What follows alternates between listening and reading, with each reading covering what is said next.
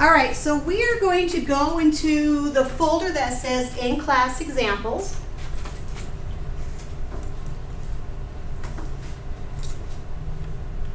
And there's two documents there.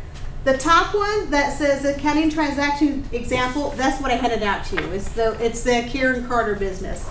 But let's open the one up right below that. The accounting transaction template.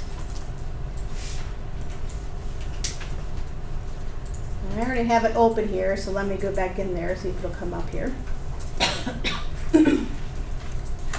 Now when you open it up, everybody find it okay? You might be on this financial statement tab, now that we just finished Excel. I want you to click on the transactions tab instead. So as you open it up to start with, it's probably on this one. I'll stay here for 1 second. This is the balance sheet. Up above there's the income statement. So once we walk through those transactions, we'll come back to here and put this together, okay? So to start with though, we're going to start with the transactions that Karen started with her business. I'm going to kind of walk through this together.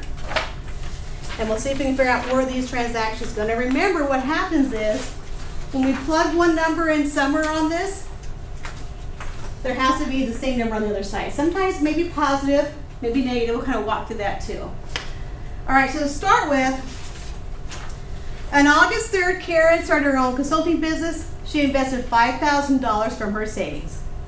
So to start with, we're going to start with $5,000.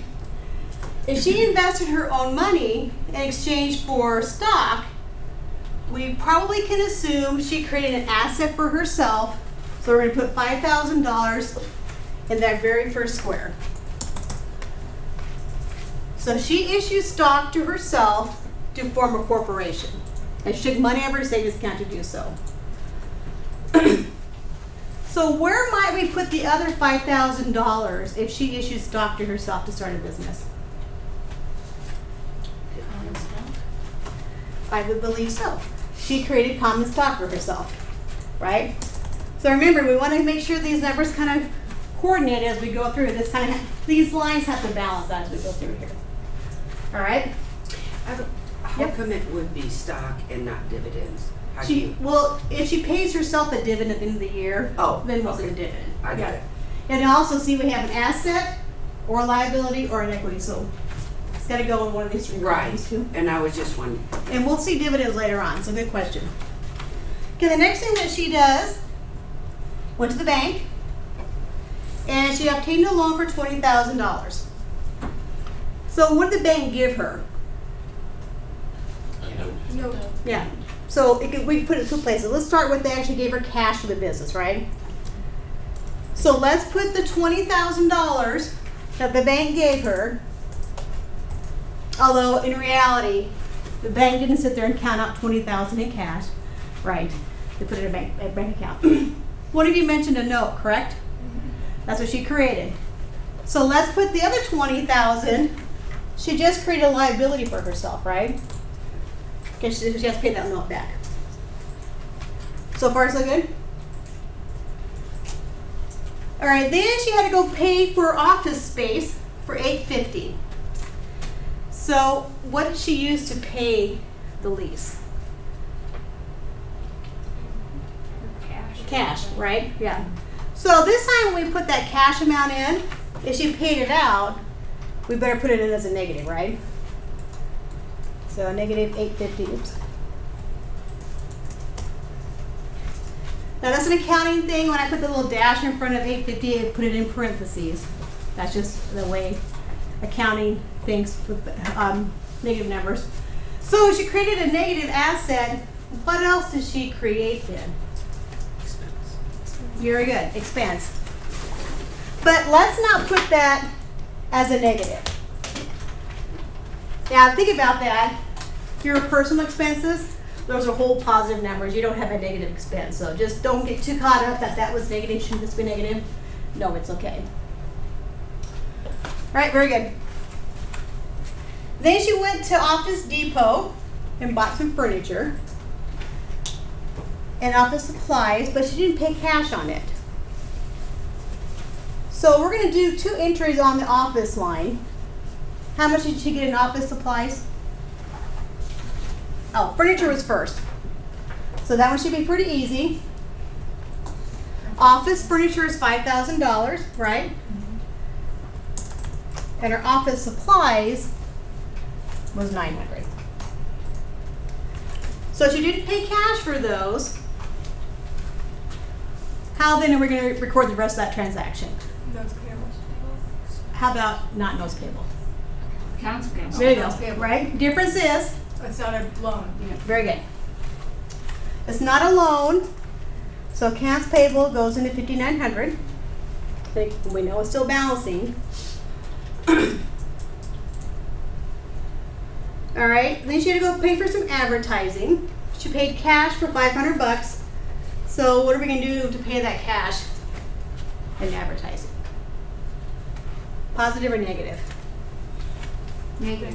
Very good. Yep, because she pulled that money out of her bank, $500 out. All right, so then what's the other half of that transaction? Is she paid for advertising? Expenses. Very good, very good. $500 in expenses.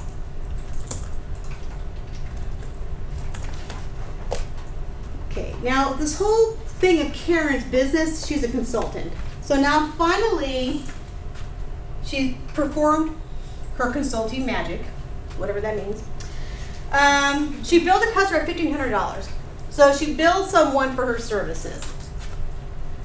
So how are we going to record this? They haven't paid her yet. Accounts receivable. Very good. Accounts receivable. We hope they're going to pay her, right? They may not. So if that's the first half of our transaction is that she's got some consulting fees, what's the other half going to be? Revenue. Good. Revenue. That's what she does for a living, is consulting, so that she can count that as revenue. Even though she hasn't got paid for it yet, she still counts it as revenue. Which seems kind of confusing, like shouldn't I have the money before I say it's revenue? Well, in our minds, yes, but in counting, no. We can count it before I actually get the money in our hands. Okay, the next one should be easy. More accounting. Oh, this one had some more issues. I always think Karen's like a psychologist counselor. So she's building this next guy, $7,200. The other guy must have some problems, right? So $7,200 is accounts pay and receivable, and then more income coming in, more revenue coming in. Okay, finally though, yay, at the end of the month, one of those two has paid her some cash. Or paid her $3,500. So I kind of just gave part of the answer away. So if they paid her, where's $3,500 going to go? Cash. Yep. They paid her in cash. Okay. What's the other part of that transaction going to be then? Here's a hint. It's going to be negative. So it'll be the revenue then? Negative. It's not revenue. It's a good guess. If one of her clients that she billed finally paid her, what can we reduce then? Your accounts receivable. You got it. Yep. Right? Because this is now less because they paid us. Right? Does that make sense? Okay. They haven't paid us all yet. There's still a little bit of money outstanding. So this is negative. We hope that they'll pay us. Now one thing you think, okay, why is that negative? If nothing else, think about this is both an asset to offset itself. It's all an asset. So that's kind of why one's negative, one's positive. Make a balance. In other words, the 3,500 isn't a liability over here. So that's why it's negative and positive. It kind of cancels the assets out. Okay. Oh, now she's paying Office Depot. So she's going to pay Office Depot. Where does our transaction start? What you going to pay him with? Cash. Very good. Now, positive or negative? Negative. Right? Negative because she's paying money out of her bank to go pay Office Depot. So what are we going to do with their other half of that transaction? Think about where we started with Office Depot. Accounts payable. Very good. It'll also be negative, right? Very good. And I'll explain that in 1 second. So she owes Office Depot a little bit less. Question? Basically, you're making it negative. It's like you're making a payment. So it's- Absolutely. Okay. Yep. Negative because this kind of countered itself out too. Negative asset, negative liability. Yep. So that's why it kind of gets confused with the negative, positive. Think about which column is going. You just want to subtract it from the total that's there because you made that payment. Absolutely. Okay. Yep. Just like you pay an Office Depot for stuff you bought. If you have less cash, we owe them less money. And it has to be on both sides. It has to be on both So the sides. whole thing. Yep. And we'll see when we get through this how it all has to balance itself out. So then we hope we did it right. Okay, then she has to go pay her utility bill, which was $220. So if you're paying utility, how do you record your utility bills? Cash. Yep, cash is going to be, Negative 220. very good, negative 220. Oops.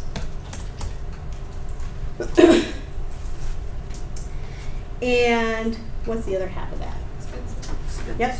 Just like expenses we had before, it's still going to be positive because she's accruing more expenses. So that's why that number stays positive.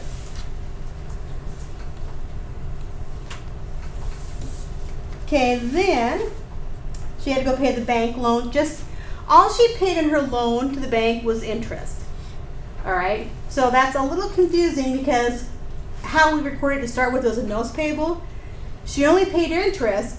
When you go to the bank and borrow money, this is your principal, right? Interest is what the bank's charging you on that. So this column, spoiler alert, is not affected by this transaction because she didn't pay the loan down. Does that make sense? Mm-hmm. She just paid the interest. So we know she paid interest. What are we going to do with that cash? Negative. Yep, negative 150. So then, what did she create by paying that? What's the other half of that transaction? It's not going to be notes payable. Expense. It's an expense. Very good. It's an interest expense. So pop that over there as 150.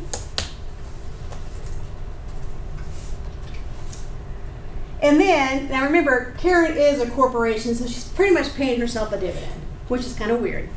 But she's going to pay, after this great month of work she had, a dividend of $3,000. So what's the first half of that transaction? Cash. Yep, and it's going to be negative. Very good. Negative 3,000. And then what's the other half going to be? Very good. A positive dividend. All right, any questions on any of those transactions? Again, when you work through on your own for homework, it's kind of similar to this. I think if you can kind of think through how we did this, I think it'll be fine. All right, now let's try our Excel practice here. We want to add these up. So I'm going to start right down here. And you may already know this. I'm going to show you my trick. If you know this, just say, yeah, I already know that. There's an auto sum button up here. It's that little Roman, I don't know, alpha, whatever it is. Do you know what I'm talking about? If you click on that little guy right there, okay, it found some numbers to add up, but Excel only sees this group of numbers. I want all of this. So I'm going to come in there and change that 13 to B5. So we want it to add up B5 through B17. You see what I'm doing there? And then it highlights, this is what I'm going to add up. Hit enter. Okay, if you know how to do this, I'm sorry I'm making this sound stupid. Okay, this is my other trick. Everybody get 21,880? Make sure that's right. Okay. Grab this little green square. You see that little green square? Drag it all the way over there to the last one. And it adds all those up for you. Okay, does that work for everybody? Now you'll see these little pound symbols here. You can just go there and delete those. Excel tried to add up there, but there's nothing for it to add up, so just delete those little pound symbols.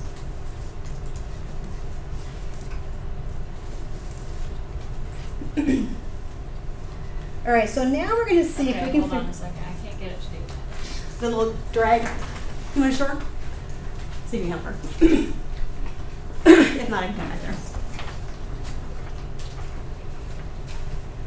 And I tell you, sometimes it's a little different on Mac. I like quite a bit too.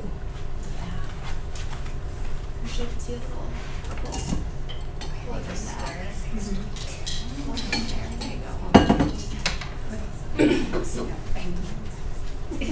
You know what we should probably do before we get too farther into this? We should probably save this. Mine says read only. You never know. I'm going to do file save as. And I'm just going to save it to the desktop here. But only because you just never know what may happen. Power goes out or something. All right, then we have to figure out how much total assets did Karen have. Now, for those of you that are watching the recording, I'm going to shrink this down for a second so we can see the whole column. But we want to add up in this cell just her assets, which would be those four right there. So I'm going to put in that cell an equal sign. And just to make it easier, I'm going to do B18 plus D18 plus F18 plus H18. Then hit enter. Everybody get that okay? And there's easier ways to do that, but just for simplicity's sake. I did equal sign D18 plus D18 plus, I guess that's F18 plus H18. And you get 32,980.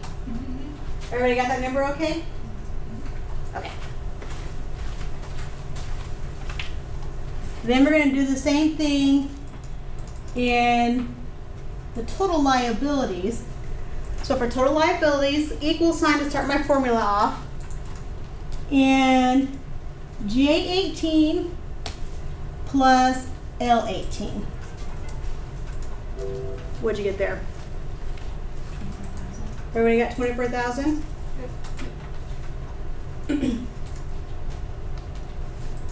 All right, now let's kind of play with this. Let's put our equity, we're going to use this here to figure out the equity, and then we're going to make sure we're right. So in the equity box, equal sign F20 minus N20. And then we're going to make sure it actually is 8980. Okay? To do that, I just kind of played this a little bit to see if is this really true. Bless you. Bless you. I can email this to you. Do you have to read her at home? I'll email this to you. Let's see, how do we want to do this? I'm going to plug in some numbers here and kind of watch me. So $5,000 was her common stock. Then I'm going to take out her dividends, minus the $3,000. Then I'm going to add in her revenue. And then I'm going to take out her expenses. And I'm hoping this is going to equal 8980. All right, so I use these numbers. I gotta get my little cheat sheet here. The equity. Yeah, I want to make sure that the equity is right, because all we know that it's right by doing this minus this, but I want to make sure that actually is right. So I took her common stock minus her dividends, then I added her revenue, then I took out her expenses, and that's how we get 8980. Does that make sense? I just want to double check my math, make sure I did it right. Okay?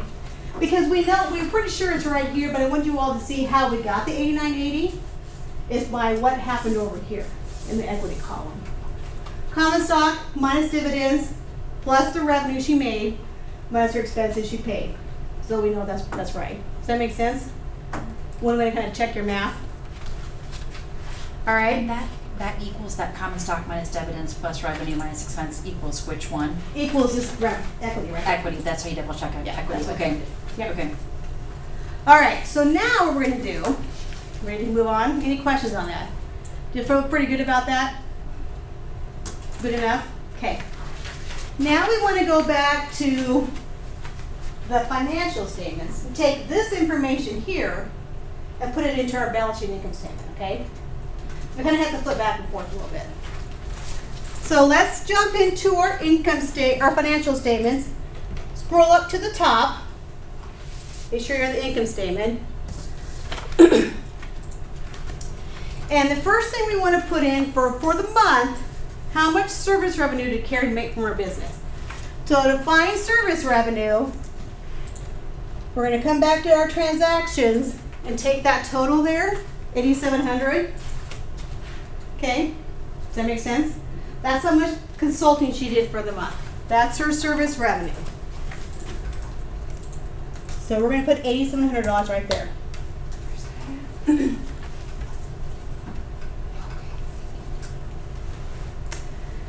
And her rent expense, if I show you this, think back to Excel we just did last week. So rent expense is kind of the same thing. We're going to go back and find the other worksheet. But put your equal sign in there. Okay, right in that cell where it says rent expense. Jump back to your transactions and just click on the total of the rent expenses, the 1720, hit enter. Now look at what happened on your financial statement, right? You pretty much told it where to get that from. And that's what we see in the formula bar. It's transactions worksheet, cell T18. If you don't want to type it back and forth. Okay, all right. Was that covered in Excel last? I don't think it was. Where did you get the 17? Okay, back on transactions. Yeah. It's their expense total, right? Total expenses. Total expenses. This number right here. Right? That's not. But wouldn't it go Well, in the would it total just be the rent? expenses instead It's of just a rent. You said rent. Oh, was it just expense. red? Oh, see, I thought I'd showed something really cool. You're right. You're right, we can still do it. You though. can still that's do what I it. was like, what here? Thank you for catching that. All right. I- I'm really confused. I just didn't Right. follow it. Right. So let's do equal sign rent expense. Which one's rent expense? 850. Okay. I clicked on cell T8. It doesn't matter which one you get it from. Well, it does. Positive number, but I want a negative. Right? Okay. So let's do the same thing for advertising expense. Equal, jump back to your transactions, and I'm going to click on cell T10. So 500, right?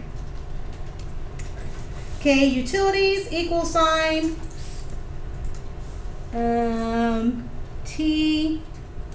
T15. Okay, interest expense, same thing, equal sign, 150, which is T16.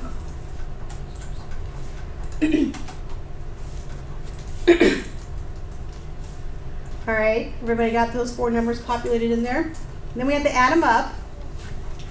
So I'm just going to do equal sum, open paren, highlight those four numbers, hit enter. Am I going too fast? Are you guys okay back here? Yes. No, I screwed up. Did you s- Okay. It's like, put my number in the wrong spot. Yeah. Whoa, whoa, whoa. Okay, now that 1720 should look familiar, right? Because my mistake was earlier, right? So 1720, there's our total expenses, so that's good too. All right. So how do you think we're going to calculate net income here? On this worksheet. Revenue minus the expenses. Yep. Very good. So revenue minus expenses are going to give us our net income. And we hope it's positive. We hope she had a profitable month. So 8,700 minus G12. So G6 minus G12. Right? 6980. Does that number look familiar to you at all? It should, because when we were calculating this, these two numbers minus each other. So that's how we got that. We saw it down here when we were calculating that. So revenue minus expenses. She had a good month. She made a little bit of money, right? Questions on the income statement? So it's G6 minus G12. G12. Yep. And one thing also, as I say that, and I don't know if it was anybody here, but don't type in the numbers, 8,700 minus 1,720, use the cells instead. Because if those numbers change, then that messes everything up. So use the cells instead. All right, let's move on to the statement of retained earnings. So this is, how did Karen do for the month? Did she keep any earnings? Did she pay a dividend out? That kind of thing. We know Karen started out with 0 and she opened her business up August 1st. So it starts with a 0. We'll add our net income, which is this, right? So I'm just going to put a reference in G19 with an equal sign G13, right? Because those statements flow together. Okay, let's do our equal sign for dividends. Let's jump back to transactions and grab your dividend number of 3,000, right? So she had income, she paid out a dividend of 3,000. Everybody got that okay? So how are we going to calculate her retained earnings at the end of the month? Pretty much. Yep. Net income minus her dividends. Now, if there were a number here, we would add that in, right? The 0. So if it said 5,000, we'd add that in here and then subtract that. Okay. So again, she had a pretty good month. She made a profit. She paid herself a dividend. But yeah, she was able to retain some earnings. Okay, now this number, the 3980, is going to flow down below. Everybody with me? All right, now we got to do her balance sheet. So we'll grab those totals from the transactions worksheet to fill in our cash, accounts receivable, whatnot. So let's start in cell E28. I'll do equal sign. My total cash was a 21,880, right? Okay. Accounts receivable will be equal sign D18. My office supplies equal sign F18. And then my office furniture equal sign H18. Oh look, there's a typo in furniture. Did anybody catch that?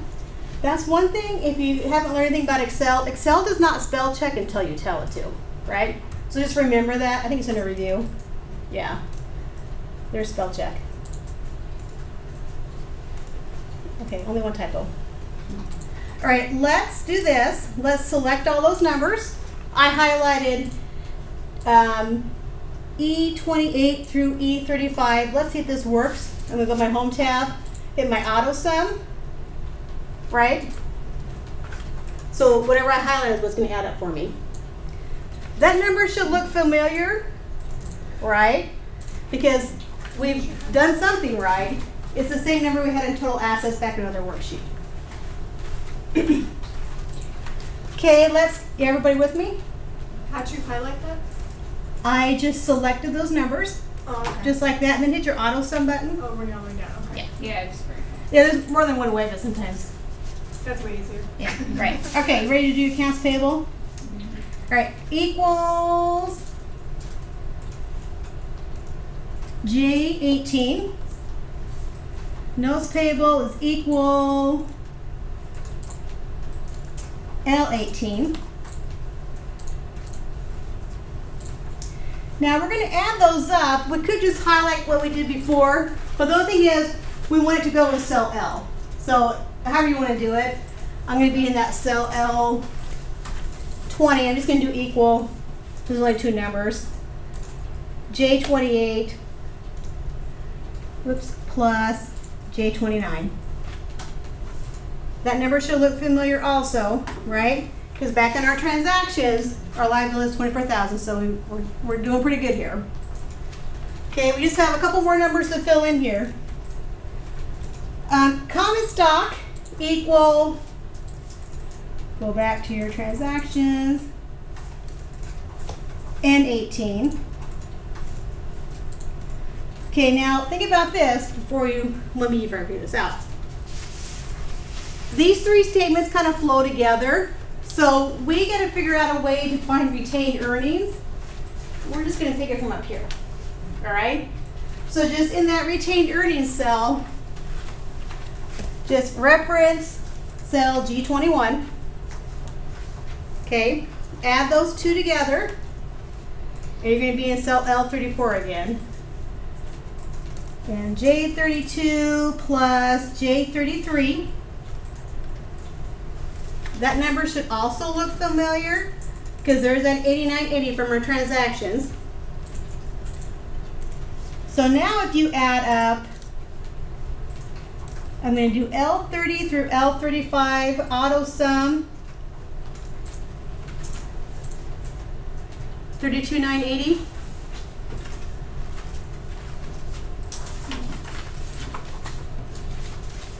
Now, one thing to remember on the balance sheet as we come back to this equation and the word balance is in it, we feel pretty confident because those balance, right? Right. And that is that. All right, let's save that in case you want to use it later on. I'm going to jump back into Blackboard as you kind of think through this, and I want to make sure as I go look at that homework assignment.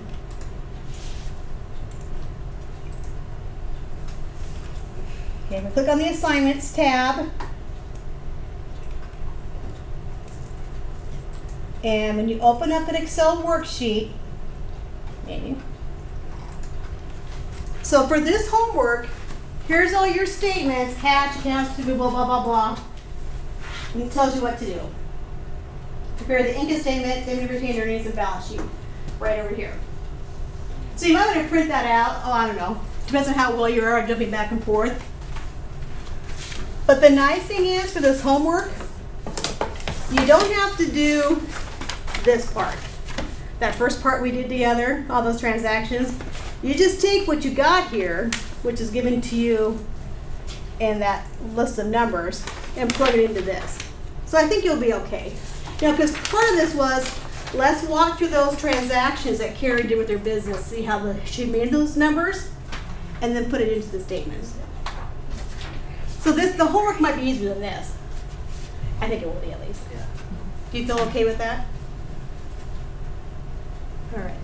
There's a Khan Academy videos out there too if you want to look more on accounting. The Khan Academy are great videos to look at. There's an accounting terminology quiz also next week. Questions, thoughts, comments? What do you think?